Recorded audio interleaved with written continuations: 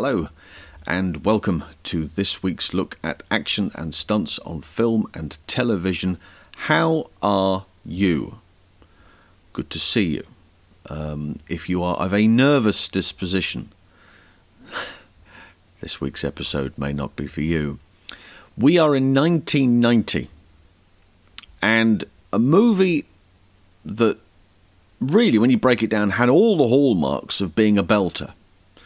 Because it stars Michael Caine and Roger Moore in the same movie. Now, I appreciate that when Roger was big, and of course he's been a star his whole life, but when he was really big during that 70s period, he was Bond.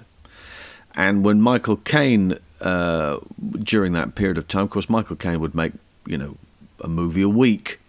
Back then, probably buying somebody a house or somebody else needed a house. He has a lot of relatives. So they never got an opportunity to work together.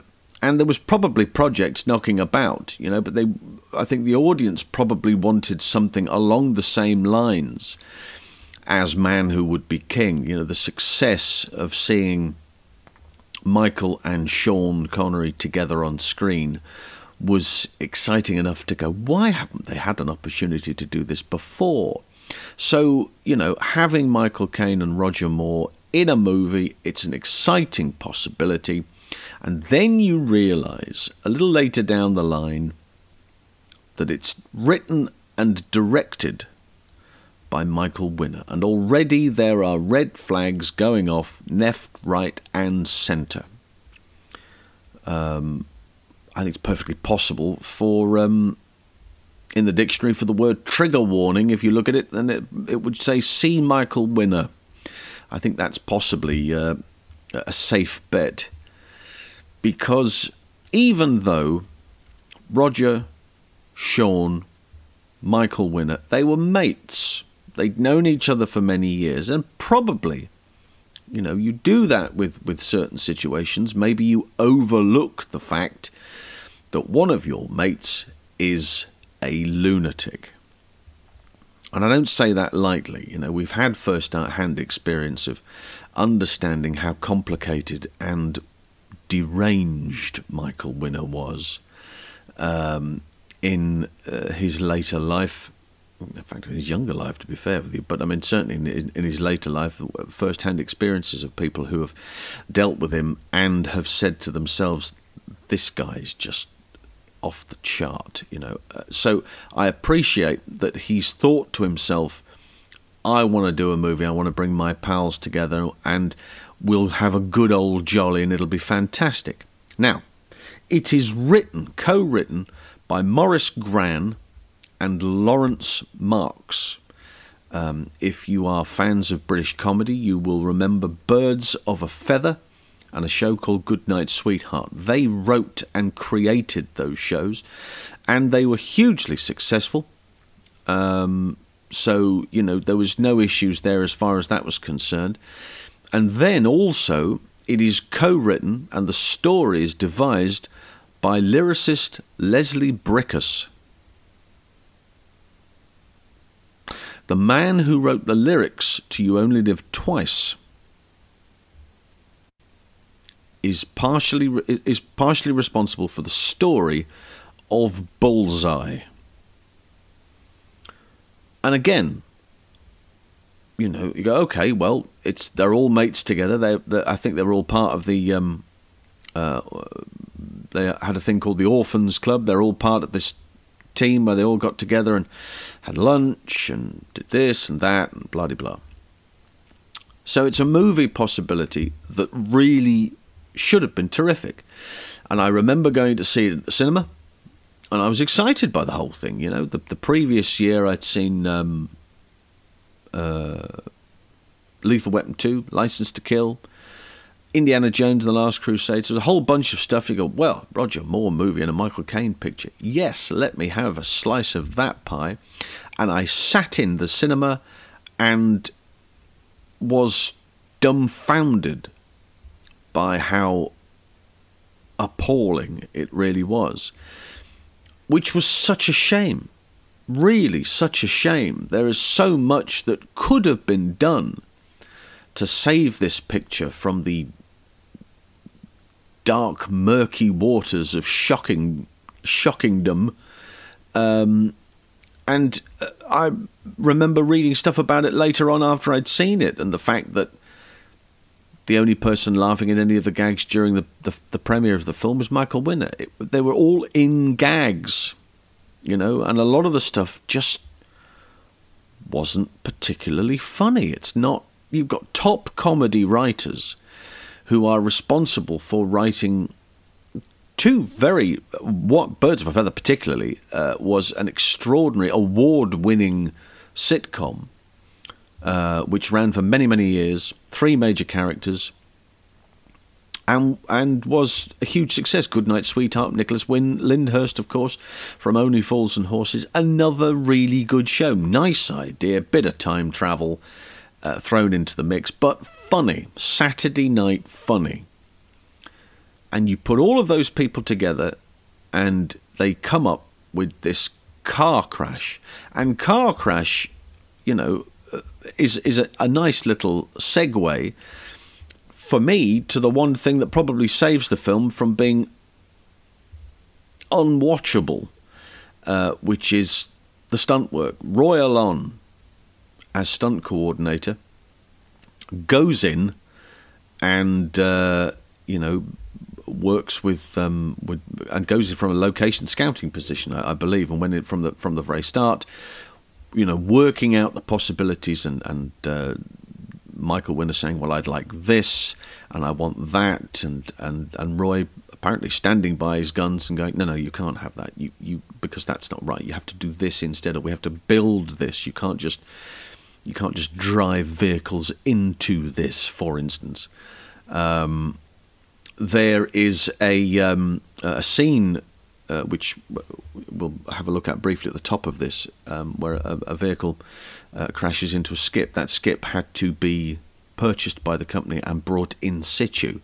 But as far as Michael Winner was concerned, if there was a skip there, you know, the idea was that they would bring in, well, that's all right, we'll just use what's on the street. We'll make it, it's like a commando production, you know, you turn up, oh, what's here? Right, well, let's do that. Let's utilise what's around us. And so it's, you know, seat of your pants stuff. But Roy had to make it very clear, as I think many people did, no, you can't do that, Michael, you have to do this and that, etc. So he has a reputation for being wayward. And the action, there are certain action set pieces along the picture that work. There are a number which, and I seem to think that there's a motorbike chase at the end which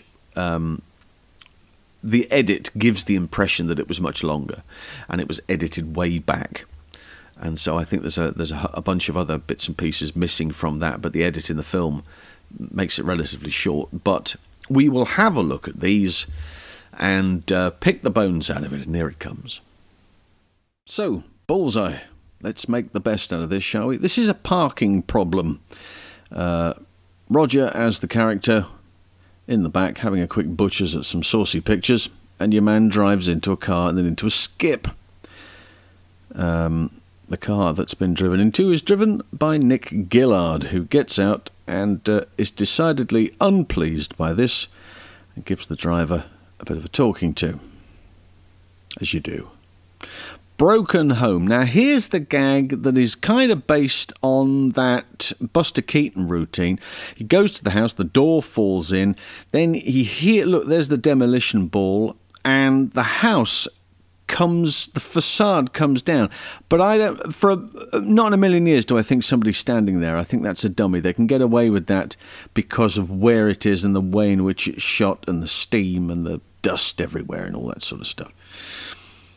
Pedal power. Right, on the bike, he's doing the window cleaner routine. He's got to try and get up a steep... It's not very steep, it's just the way that it's filmed. If you look at it, it looks steep from there.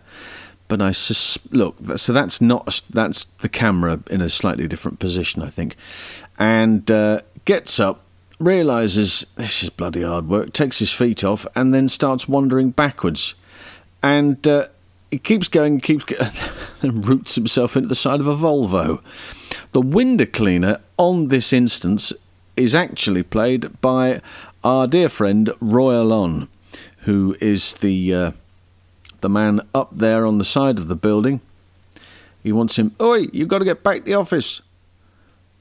The boss knows what you've been doing with his secretary." She goes, "Oh, blimey," down he comes.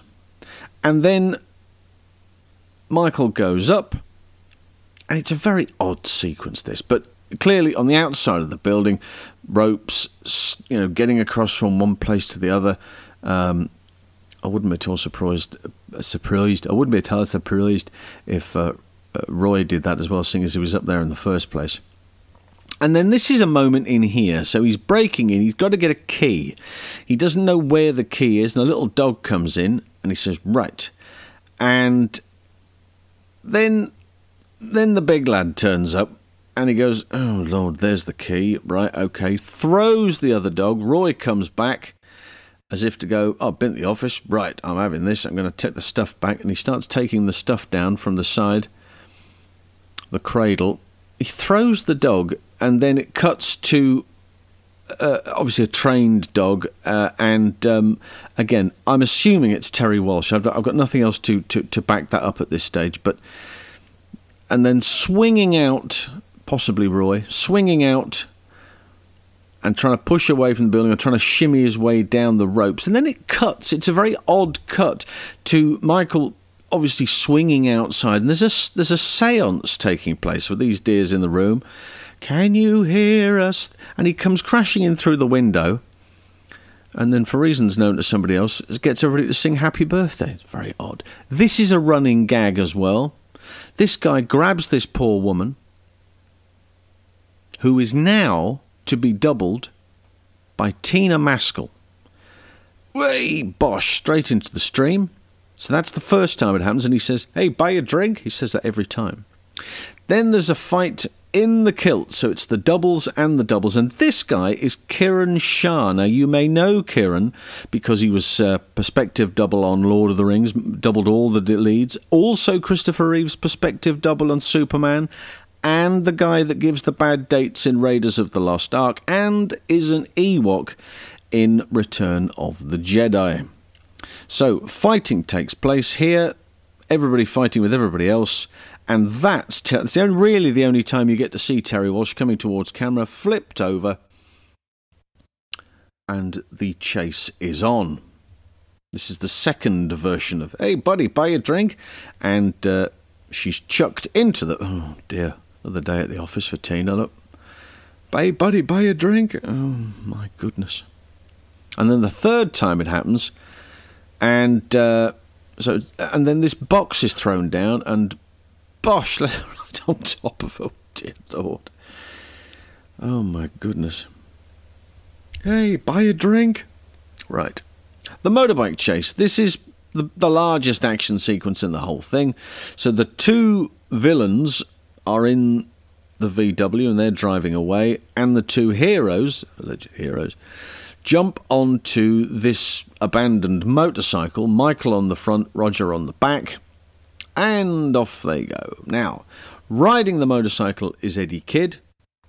On the back, I think is Stuart Clark on the back. Again, I spoke to Eddie, but he's not doesn't remember.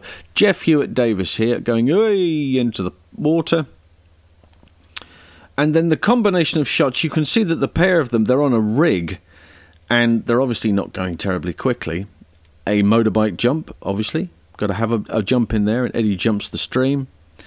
There's a couple of moments where they're very clearly not going very quickly at all there. That's a great example of that. And then they come through here, and I think that's Sarah Franzel jumping out of the way. Watch the guy in the kilt on the right, jumps into a bucket. And then there's a moment... There's the two cars coming through here. There's a moment where Roger's on the back and Eddie's on the front. And then it switches to another rig whereby both of the actors are there. Turning the corner, missing that car there, up this ramp. I have no idea what that's doing. But anyway, all the way up there and over the top of the building, landing on top of the car and throwing them out into the parking spot. And there is Eddie between the two stars. It's a bizarre film from start to finish. Good collection. You can see majority of those would have been driving or additional bits and pieces here and there. And Roy and the team have clearly done a much better job than the writers and the director, very clearly. Oh boy. That's it. That is Bullseye. And you can all breathe a sigh of relief now that that's been covered. Tina Maskell doing wonders there. I mean, you know, doubling this actress whose husband character, hey buddy, I buy a drink. You know, I was obsessed with this one line, and the whole thing with the window cleaner routine. Of course, Roy as the window cleaner. The boss knows what you've been doing with his secretary. Oh my God! Of course he goes, and then crashes in through the window. I've got a pretty good idea that that's, again, I'm assuming based on information received that it's Stuart Clark, but you know, tricky to get confirmations at this stage. But that's my understanding of it, and to write this bizarre scene. So the window cleaner crashes in through the window. They're having a séance. Can you hear me? And all that sort of stuff. And he gets up and says, "Happy birthday to you," and they all start joining in. You go, what is going on? Utter chaos from start to finish. One movie that I probably wouldn't want to have been a fly on the wall in, I think, definitely. And I've only got very, very angry during those meetings and stormed out. Next week, oh, much better next week. Yeah, we're Frankenheimer, and we are in Paris, and it is Ronin next week. Fabulous, fabulous movie. Lots of great stuff to have a look at, and I hope you can join me then. Wednesday for the podcast, Friday for the YouTube show. Check out the Pod Dojo Network. They are responsible for the podcast. And until then, it's bye for now.